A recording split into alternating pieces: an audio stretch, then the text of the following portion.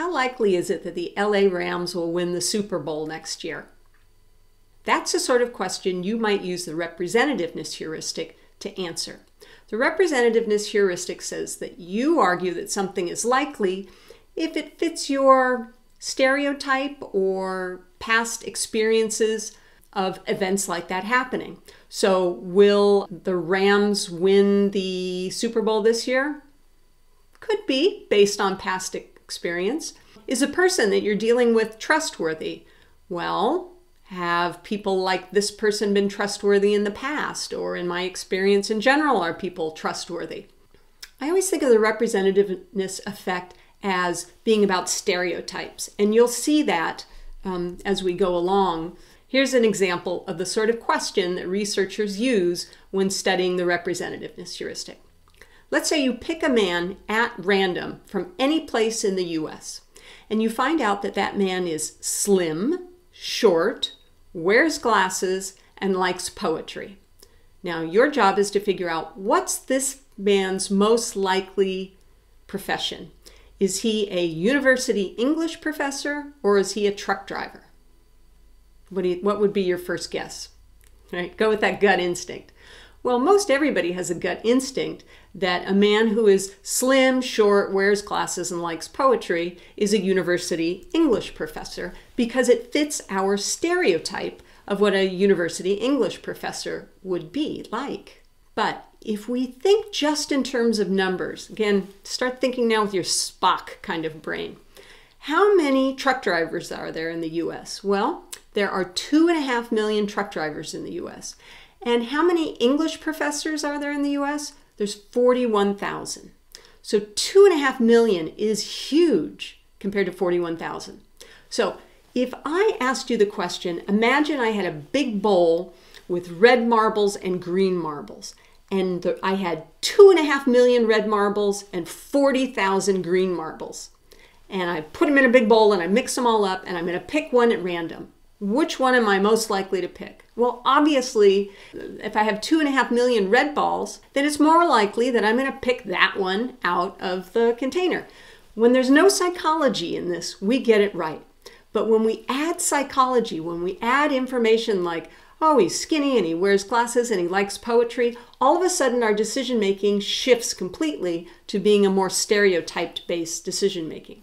So while numerically, if you're just looking at the numbers, it's much more likely that a man picked at random in the United States is a truck driver than a university professor, we use the description of the person to determine what's actually most likely. We rely more on the psychology than on the numbers if we're using our gut instinct. This is known as base rate neglect. Now, what does that mean? If we go back to the example of a big jar filled with red balls and green balls, and I tell you that there's 2.5 million red balls and 40,000 green balls, those numbers, 2.5 million and 40,000, those are your base rates. And we tend to neglect or ignore the base rates when we're making decisions based on our guts. So for example, you see somebody reading the New York Times, what's the odd that that person has a doctorate, a PhD? Or what are the odds that the person didn't attend high school? Now, New York Times is considered by many people like the primo newspaper in the US. So most people would assume if you're reading the New York Times that you must have a PhD. But there's very few people in the US who have a PhD, and 1/3 of Americans finished high school but didn't go to college. So numerically, it's more likely that somebody reading the New York Times finished high school but didn't go to college, even though our gut says that can't be right because we want to go with the description, not with the numbers. A classic question used to study the representativeness heuristic is something called the Linda the bank teller question, which Kahneman and Tversky used and which you're seeing here. So here's the story. Linda is 31 years old. She's single, outspoken, and very bright. She majored in philosophy. As a student, she was deeply concerned with issues of discrimination and social justice, and she also participated in anti-nuclear demonstrations. What's more likely, that Linda is a bank teller or that Linda is a bank teller and is active in the feminist movement? You tell me. What do you think? Don't reason it, just give me your gut instinct. Most people say, 65% of people say, that Linda is most likely to be a bank teller and a feminist. Now, I understand that psychologically, but numerically that doesn't make any sense. Here's an example. What's more likely, that there are more students in our class or that there are more students who are left-handed in our class? Well, obviously, there's more students in our class than there are students who are left-handed because left-handed is a subset of all the students in the class. It's the same thing with Linda the bank teller. The number of bank tellers who are also feminists is going to be a subset of all of the bank tellers in the world, right? But we pick that subset as thinking it's going to be more likely. We neglect the base rate again. Here's another one. Let's say there's a hospital in Northridge and yesterday they had 6 babies born.